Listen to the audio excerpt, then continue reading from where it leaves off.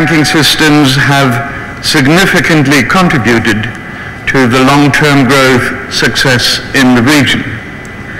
But there is equally strong evidence that they have been a source of risk and crises. The recent crisis in most of the countries of the EBRD region was both triggered and facilitated by financial globalization. The shocks that gave rise to these crises came from abroad, and through drying up financial flows, they reached our region. At the same time, financial globalization allowed the overborrowing that made our economies so vulnerable to this reversal of fortune. Weighing the balance of rapid growth and crises, we have argued in our 2009 transition report that reversing financial integration would be both unfeasible and unwise. At the same time, it is imperative that the risks arising from this integration be reduced. In the meantime, we have gained a much better understanding of what this risk reduction agenda may mean in practice, including the role for local financial development. And we have started putting these insights into practice, both in our policy work and in our operations. Our central insight is that financial globalization can be made safer without losing its benefits for growth. This requires that financial globalization is accompanied by a certain kind of domestic financial development. This, it seems to me, is also a central tenet of the G20 agenda, as developed by the Korean presidency last year, and as we just heard, the French presidency this year. As such, I may be preaching to the converted today, but if you step back for a moment, the argument is not so obvious. Financial development is often identified with aggregate financial deepening, measured by the quantity of money or credit in relation to GDP.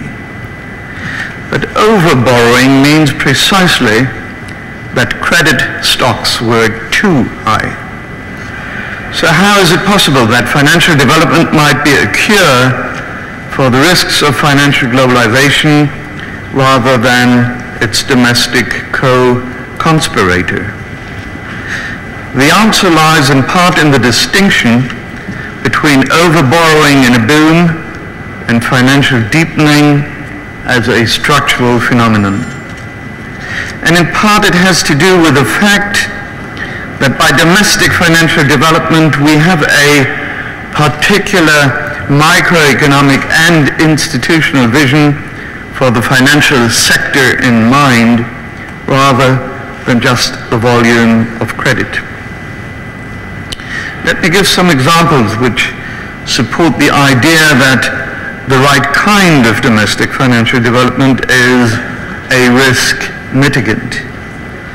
I try to draw particularly on work by those present at this conference, which turns out not to be difficult because this group today draws many of the foremost experts in the area. First, taking into account differences in macroeconomic fundamentals across countries, there is clear evidence that financially more developed countries suffered smaller output declines in 2009 than less developed countries.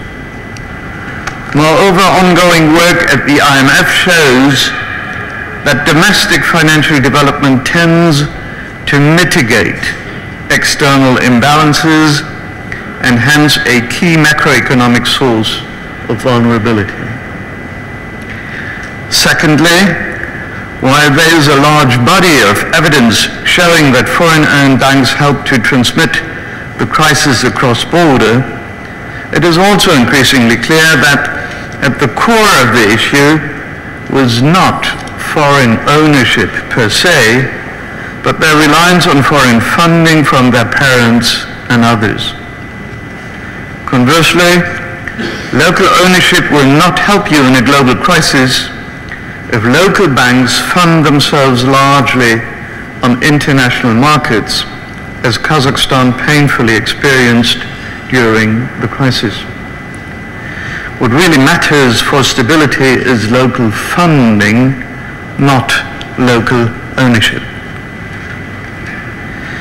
Finally, countries whose debt, both private and public, is denominated in domestic currency are far less susceptible to external shocks and the exchange rate pressures that go with them than countries that are highly dollarized or euroized. This is not a new insight, but one that was driven home by the crisis when dollarized countries in our region went through painful domestic adjustment and in many cases required large-scale international support to keep their exchange rates stable in the face of large foreign-denominated debt. In sum, international financial integration is good, but its risks must be mitigated by what one might call local financial content, local currency, local deposit bases, and local capital markets. To be sure, while this principle is clear and strong, acting on it is anything but simple. Local content is not something that can be easily legislated or regulated. The barriers to local financial development are complex and need to be clearly understood. And even when we do have a good conceptual grasp of the obstacles, removing them can be tricky, involving difficult technical issues and problems of sequencing. At the EBRD, we try to approach these problems in an interdisciplinary fashion involving bankers, economists, finance experts, and lawyers. We have also partnered with the IMF and World Bank to create the Local Currency and Local Capital Markets Initiative, which we launched at our annual meeting in Zagreb last year. Since then, we've made significant progress in understanding what stands in the way to local currency use and local capital market development.